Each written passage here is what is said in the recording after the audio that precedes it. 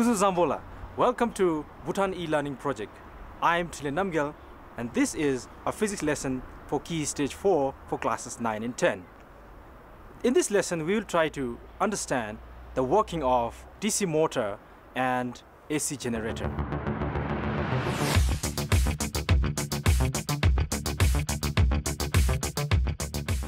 As you can see in front of me are the regular household appliances that we come across every day. Here we have a washing machine, a table fan, hair dryer and a blender.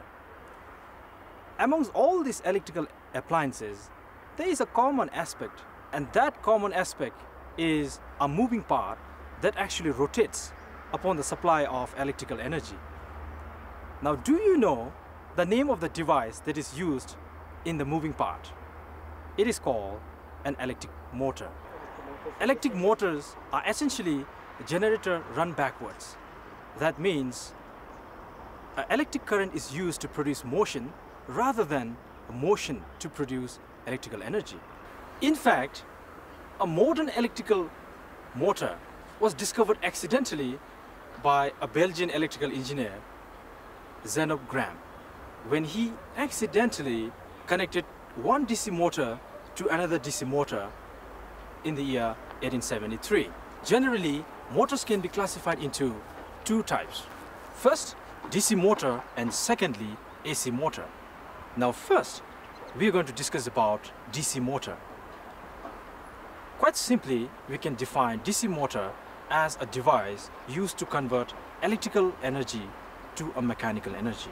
Before we start learning about the working of DC motor, you need to understand the concept of Lorentz force and Fleming's left-hand rule. Now, according to Lorentz force, a moving particle placed in a uniform magnetic field will experience a force. Similarly, a current-carrying conductor placed in a uniform magnetic field will experience a force that is perpendicular to the magnetic field and the current.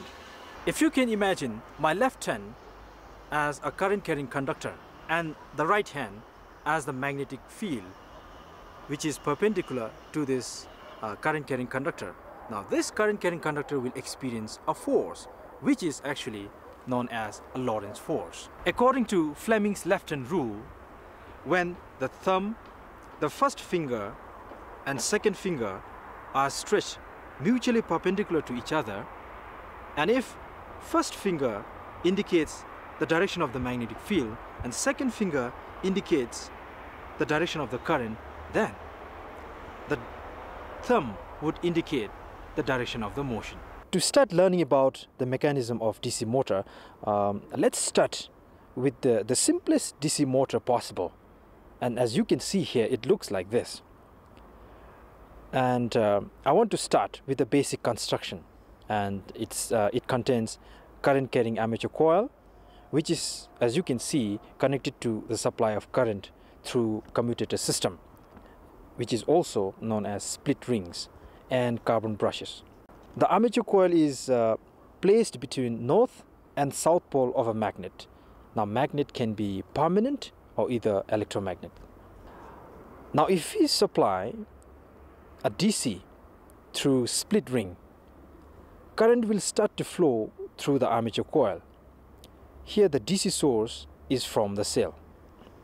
Now I want to draw your attention to the cell and the connection with the commutator system. The positive end of the battery is connected to the left side of the split ring, and negative end is connected to the right conductor of the split ring. Now as we see, south pole of magnet is placed near left side and north pole is placed near right side of the armature coil. Now this is very important. I want you to take note of this. Current on left hand side flows inward and current on the right hand side flows outward. And as you can see, current carrying conductor are placed in the magnetic field, and it is indicated by the gray shade here in the model. Both conductors experiences a mechanical force. Now, the direction of the mechanical force can be determined by applying Fleming's left-hand rule. Now spread out your left thumb, forefinger and second finger so that they are all at 90 degrees to one another. With that, if forefinger is aligned along the direction of magnetic field from North Pole to South Pole, which means from right to left, and second finger is aligned to the direction of the current along left side of the conductor, then thumb indicates the direction of mechanical force indicated by the upward red arrow here. Now similarly, if the forefinger is aligned along the direction of the magnetic field from North Pole to South Pole, and the second finger is aligned to the direction of current in the right side of the conductor, then thumb indicates direction of mechanical force indicated by the red downward arrow. Now due to this upward and downward force on the turn, one torque is produced which tends to rotate in the clockwise direction as shown here. After clockwise rotation of 90 degrees, the turn comes to a vertical position in respect to the magnetic field. Now at this position, there is no current in the conductors of the turn, as the conductor and brush rest in between the two commutator segments. Now therefore, there is no force acting on the conductor. But due to the moment of inertia, the turn continues to rotate and comes to horizontal position again. But this position of the conductors has been interchanged here. That means the conductor which was previously at the left position comes to right position, and which was previously at right position comes to left position. Now at this position, again the mechanical force acts in the conductor, whose direction can be again determined by Fleming's left hand rule. If the forefinger is aligned to the direction of magnetic field from North Pole to the South Pole, and second finger is aligned to the direction of current along left side of the conductor, then thumb indicates the direction of mechanical force indicated by upward arrow here. And similarly, if the forefinger is aligned along direction of magnetic field from North Pole to the South Pole, and second finger is aligned to the direction of current in the right side of the conductor, then thumb indicates direction of the mechanical force indicated by the downward force.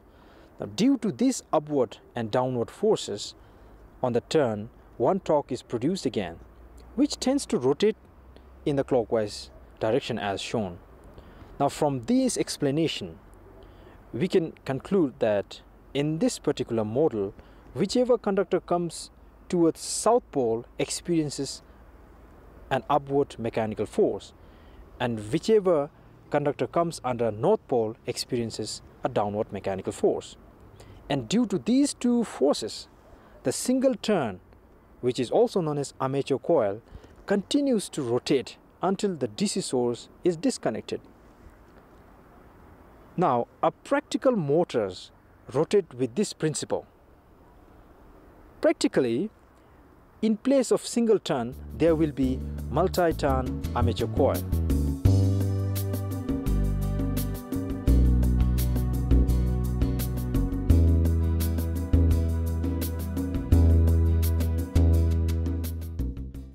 Now that you have understood the working principle of DC motor, to understand the working mechanism of AC generator is not difficult. I want you to imagine how power stations in various parts of the country produce electricity. Now certainly there is no huge batteries that can provide electricity to the whole nation. So from where the electricity comes from? Now there is a device called a turbine, which looks like a fan basically. Different forces, external forces, are used to rotate the turbine. The external energies or the forces such as wind energy, even steam energy and water, like that in our country, to rotate the turbine. Now you must be also wondering, when the turbine rotates, how electricity is produced. Now it is based on the concept of electromagnetic induction, a method discovered by Michael Faraday in 1831. The core underlying principle of motor and generator is electromagnetic induction. Now, what is electromagnetic induction? Quite simply, electromagnetic induction is a production of current due to change in magnetic field. When there is a disturbance in magnetic field, it gives or it induces an electric current. So an AC generator functions based on this principle. And by this time, you might have noticed that it is opposite to motor, which means mechanical motion is used to produce an electric current. Similar to electric motor or DC motor, AC generator consists of four main parts: armature coil, magnet, ring slip or slip rings, and brushes. Now let's take this elementary model to picturize the mechanism of AC generator. I want to draw your attention to the armature coil placed in between two magnets of opposite poles. Imagine that the armature coil is attached to a turbine, so that when turbine rotates, armature coil rotates with it. When armature coil rotates, the magnetic field changes. Do you know why? Because of the disturbance due to rotation. And that results in the production of electric current. Now if you think, when the electric current is produced, now we need to determine the direction of the electric current. Now how do we determine the direction of electric flow or the electric current? And for that, we use Fleming's right-hand rule. Remember, in DC motor we used Fleming's left-hand rule, but here we will use Fleming's right-hand rule. We have to stretch thumb, forefinger and second finger to right angle to each other, such that forefinger indicates the direction of magnetic field, thumb shows the direction of motion of the conductor, then the second finger will indicate the direction of the induced current. So now let's find out the direction of current on the left side of the armature coil. Before I show, why don't you try it yourself? Did you get that right? We need to position our right hand like this, so that the forefinger is aligned to the direction of magnetic field and thumb shows the direction of motion of the conductor, upward. Then the second finger indicates the direction of the induced current. Current flows inward. Similarly, let's find the direction of the current on the right hand side of the armature coil. We need to position our hand like this. As you can see, the forefinger is aligned to the direction of the magnetic field and the thumb shows the direction of motion of the conductor, indicated by the downward arrow. Then the second finger indicates the direction of the induced current. Current flows outward. Now I am taking off the hands and let's put arrows to indicate the direction of the current here. Now I want you to know that as armature coil completes half of its rotation, armature arm interchange their position. Direction of the induced current reverses. This process results in continuous change in the direction of current in external circuit, indicated by the different glow color of the bulb and arrow. Now this is the reason why AC generator produces an alternating current.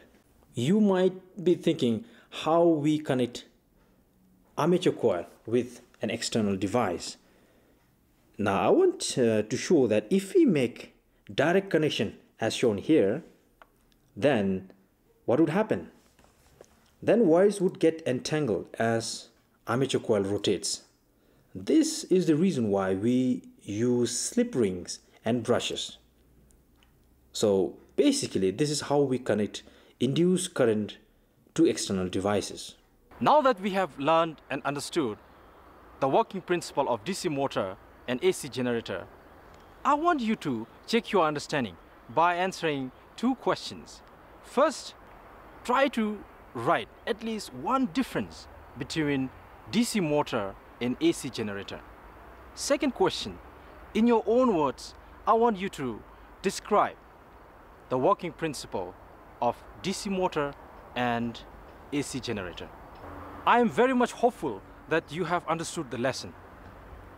In conclusion, I want to close the lesson by summarizing what we have learned so far. I want you to remember that DC motor is a device used to convert electrical energy to mechanical energy. An AC generator is a device that you use to convert mechanical energy to electrical energy. Basically, both the devices have same component: armature coil, magnets, carbon brushes, and split ring in terms of DC motor and slip ring in terms of AC generator. Thank you very much for attending the lesson, and I will see you in my next lesson. Thank you very much.